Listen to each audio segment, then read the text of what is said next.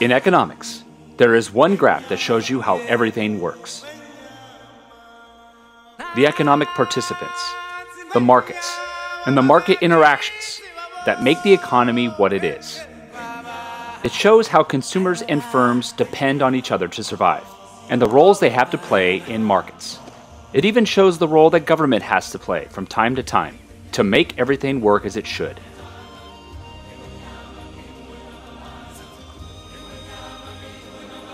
And it's called the circular flow model.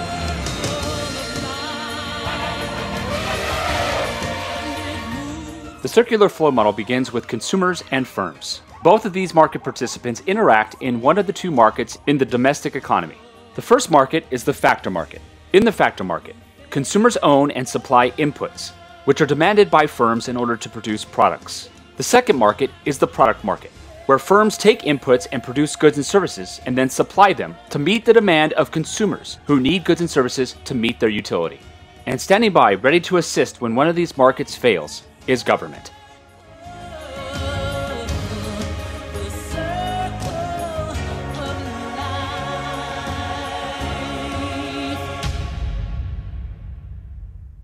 There's also a flow of payments that makes the circular flow model work. In order to purchase inputs in the factor market, firms must pay wages to consumers, which equate to cost payments for firms. Those wage payments become income payments that consumers will use in order to buy goods and services through consumer spending in the product market. Consumer spending becomes revenue payments for firms, which can help them to earn profits. The cycle continues and goes on endlessly. Firms seek to maximize profits by keeping costs low and generating higher revenue, while consumers seek to increase their wages to have greater disposable income, allowing them to consume more goods and services in the product market. If one of the markets fails, government intervenes to correct the failure and let the circular flow model take hold again. This is how economics works. Let's take a closer look at the factor market. The factor market is the location where factors of production are exchanged between consumers and firms. There are three factors of production that are bought and sold in the factor market: land, labor, and capital. Land is defined as the natural resources used to produce goods and services. It cannot be artificial or manufactured by man. Any resources that are natural and used to help produce goods and services is defined as land. Labor are the tasks and jobs performed by workers and the workers themselves. And the third resource is capital. There are three different types of capital. There's physical capital, which are final goods produced for the use in the production of other goods, such as equipment or tools. There's human capital, which are the skills or knowledge used by workers to produce goods. You go to school in order to gain human capital. Next year, you'll go off to college and acquire greater human capital to make you a more valuable worker and thus increase your wages. And the last is financial capital. This is money or assets used in order to purchase inputs. When all three factors of production are purchased and assembled together in order to produce goods, this is known as entrepreneurship. Every great business starts with a greater idea. Steve Jobs, Warren Buffett, Elon Musk, Richard Branson. They're all entrepreneurs. They started with an idea, took risks in order to acquire costs in the purchase of resources, put those resources together, and created a very successful business. It's definitely not as easy as it looks. Most businesses fail, but the few that do succeed can do really great things. But it starts in the factor market. This is a graph of the factor market, set by wage per input and quantity of inputs available in the market. The natural market forces of supply and demand for inputs will set the equilibrium wage per input at P1 and the quantity of inputs that will be sold in the market at Q1. In the factor market, firms will demand inputs because they have an incentive to seek productive resources in order to make products for profit. Consumers will supply inputs for a wage so they can gain income to purchase goods and services in the product market. And this is the graph for the product market, set by price per product and the quantity of output that will be available in the market. The natural market forces of supply and demand set an equilibrium price per product at P1 and a quantity of output that will be produced at Q1. In the product market, consumers demand goods and services in order to maximize their utility and satisfy their needs and wants. Firms will supply goods and services in order to maximize their profit and compete with other firms. Let's take a look at the heart of any market: supply and demand. In both markets, the law of demand is in effect. The law of demand dictates that there is an inverse relationship between price level and quantity demanded. When the price level increases, the quantity demanded decreases. And when price levels decrease, the quantity demanded increases. The law of demand is visually shown in the demand curve. In the product market, for example, we can plot the various price levels and quantity demanded by consumers in the market. As you can see, Quantity demanded only increases if consumers can get the goods and services at a cheaper price. Each additional good beyond the first good purchased is less useful to consumers, and therefore they're not willing to pay the same price for the second good. This principle is shown exactly in the buy one get one free deals you see at the mall. You only need one pair of shoes, but you'll get the second pair if you get it for free. Essentially, it cuts the price of each pair in half, and you have an incentive to buy the second pair of shoes.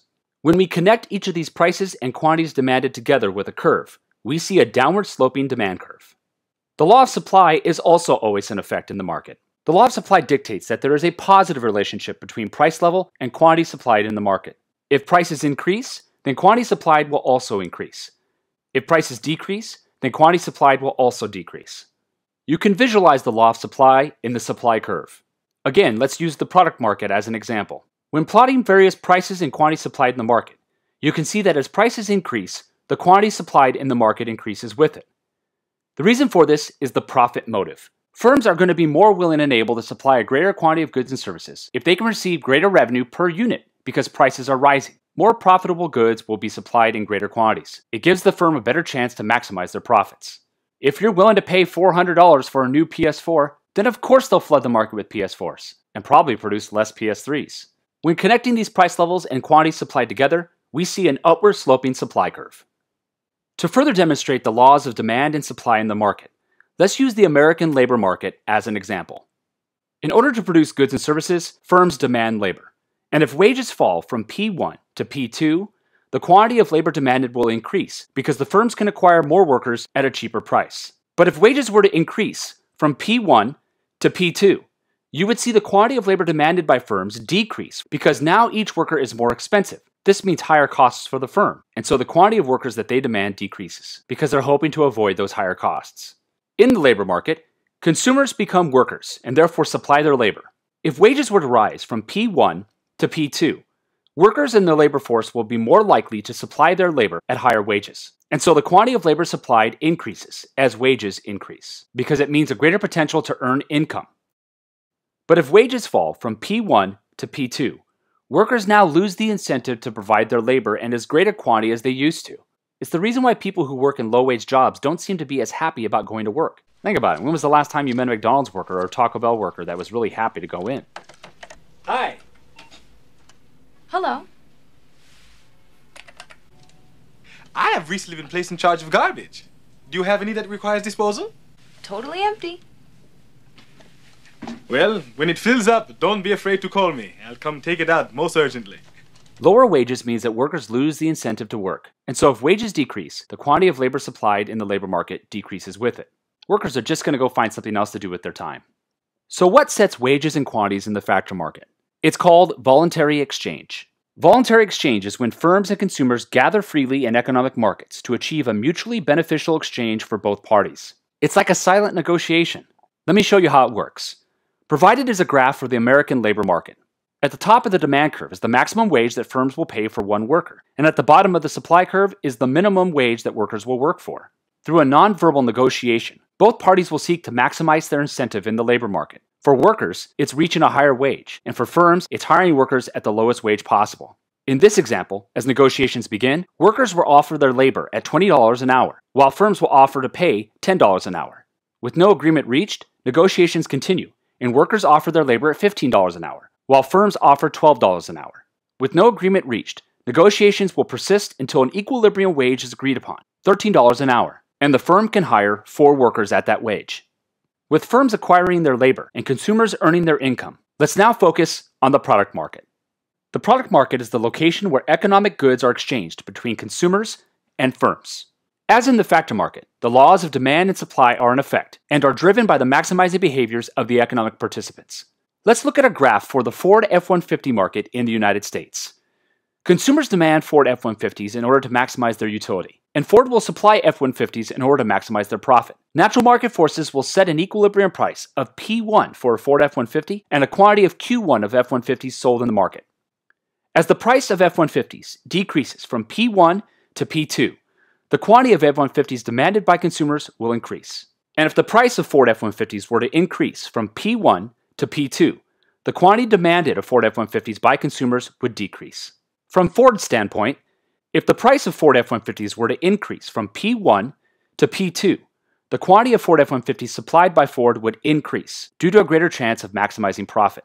If the price of Ford F-150s were to decrease from P1 to P2, the quantity supplied of Ford F-150s would decrease due to the fact that each Ford F-150 is less profitable.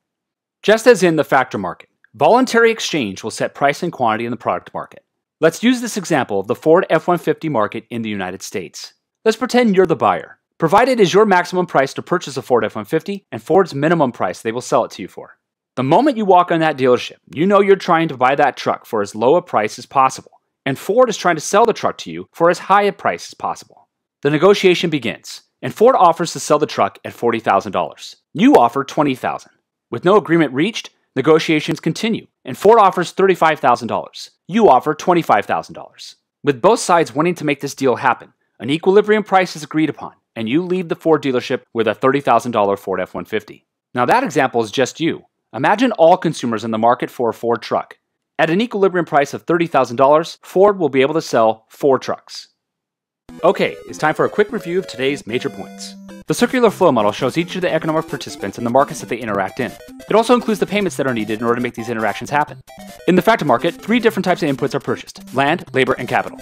Capital includes physical capital, human capital, and financial capital. Each of these resources is put together through entrepreneurship. In the product market, economic goods are exchanged between consumers and firms. In both markets, the law of demand is always in effect. It states that there is an inverse relationship between price level and quantity demanded. If price levels increase, quantity demand will decrease. If prices decrease, quantity demanded will increase. The law of supply is also always in effect in both markets. This states that there is a direct relationship between price level and quantity supplied. If prices increase, quantity supplied will increase. If prices decrease, quantity supplied will decrease. The demand curve, which visually shows the law of demand in effect, is the combination of price levels and quantity demanded in the marketplace. The supply curve, which shows the law of supply in effect, is the combination of price levels and quantity supplied in the marketplace. Prices and quantities are set in the market through voluntary exchange. Beginning at a buyer's maximum price and a seller's minimum price, non-verbal negotiation will continue until an equilibrium price and quantity is achieved in the market. Thank you for joining me today. I'll see you next time on Intro to Macro.